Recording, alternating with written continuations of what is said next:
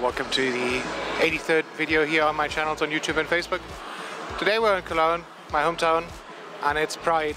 Let me try to comment the floats as I see them go by and have fun. Cologne, like Berlin, has a long tradition of being friendly towards the LGBTQ community.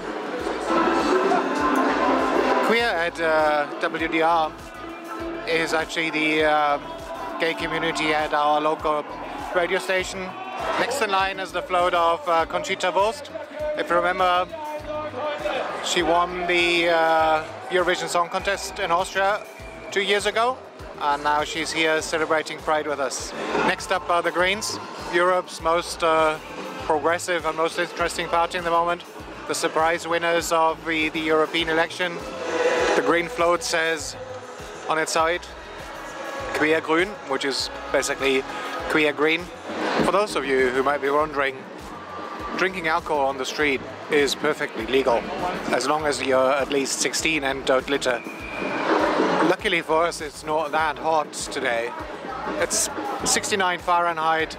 I just missed a float from Düsseldorf, the other city on the Rhine. There's also gay religious groups.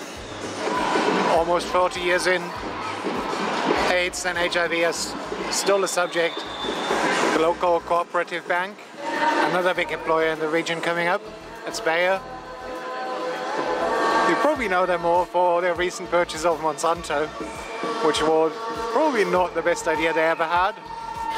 This year's Pride is actually pretty special because it marks the 50 years anniversary of the Stonewall riots. It's 3:30 in the afternoon right now. Parade has been going on since 12 noon and there's still no end in sight. That's the Major League Soccer Club, FC Köln. Oh, that's a first for me.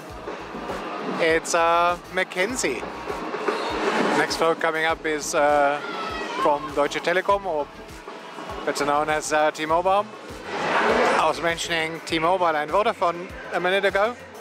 Actually, many minutes ago. It's 4:30 now.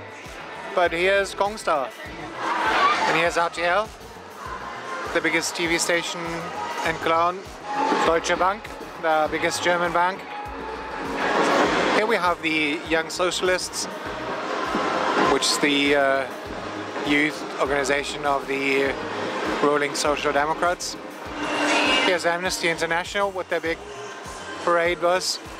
Cologne is not the financial capital of Germany, but it is the capital of insurances. And here we have the float from Zurich. After Ford, we also have Mercedes-Benz or Daimler with their Pride float. The original style floats were actually carriages drawn by a tractor. Finally, there's also the Pirates, the other party that's fighting for internet and digital rights. It's almost 6 o'clock now. The parade is nearing its end. If you did like the video, please do leave a like, comment and subscribe. It will mean a ton to me. And stay tuned. This month there is the Fridays for Future Congress. There's also the Tube Festival coming and some more concerts. So stay tuned and hope to see you in the next one.